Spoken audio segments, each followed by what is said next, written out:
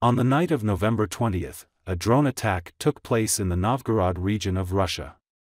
Local Telegram channels reported this. Ukrainian kamikaze drones struck the 13th arsenal of the main missile and artillery directorate of the Russian Ministry of Defense in the town of Kharkiv. As a result, an explosion and fire occurred. The arsenal stores artillery and mortar shells, missiles for the Grad, Smerch and Uragan multiple rocket launcher systems, Iskander missiles, North Korean-made KN-23 missiles, anti-aircraft missiles for the S-300 and S-400 complexes, and missiles for the Tor complex. After the incident, some of the residents of the Kharkiv settlement were evacuated. Note that the Novgorod region is located 680 kilometers from the border with Ukraine. There was also a drone attack on an oil refinery in the Samara region at night. The Russian Ministry of Defense announced that a total of 90 drones took part in the attacks overnight. It is said that 20 of them were shot down over the Novgorod region.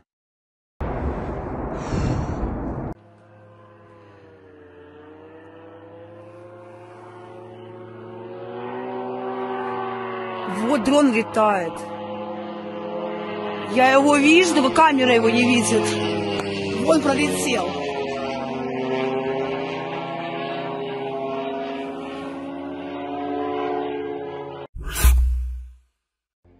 The Associated Press fanned out across Ukraine to chronicle a typical 24 hours of life just as the country was about to mark 1,000 days since Russia's full-scale invasion on February 24, 2022. November 11th was a typical day of violence and resilience in Ukraine. It opened as many days do, with pre-dawn Russian bombings on homes upending lives in various cities across the country. One hit Zaporizhia followed shortly later by another that killed 6 in Mykolaiv, including a woman and her 3 children.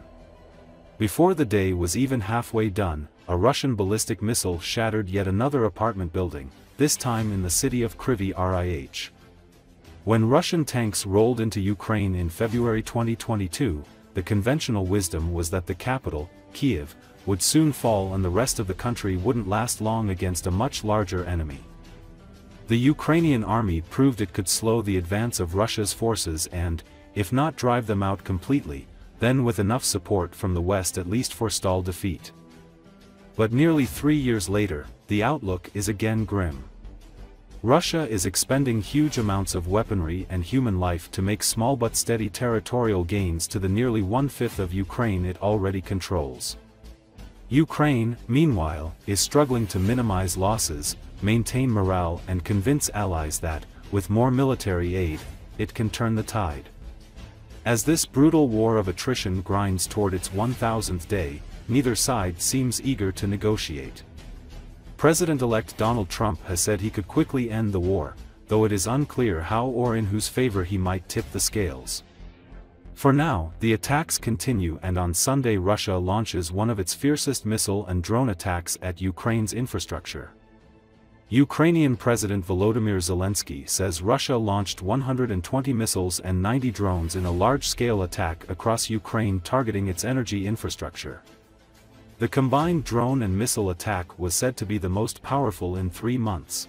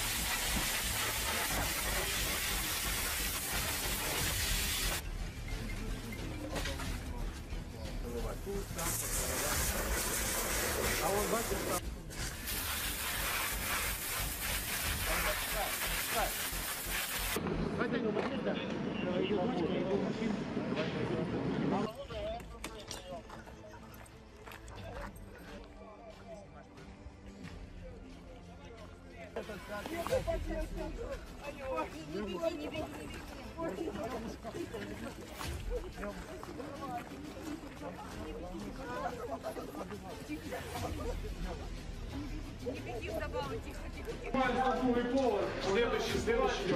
Потім піднімемося сюди, продовжуємо пошук. Ви можете вилізти? Хорошо.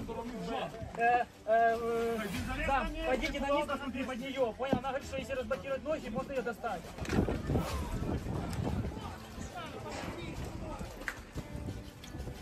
Я ее вытягиваю, все. Подожди, стоп.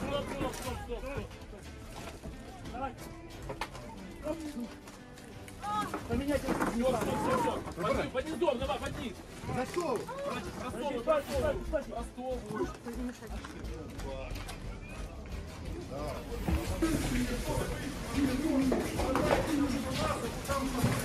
Держите. Да. Я пушу. Ниже. Давай вперед, проходи. Вот, первая скорая. Первая видим, первая скорая. Головой туда ложим, будет. Оп! Давай, положили. Держите, Андрей, держи, чтобы она не...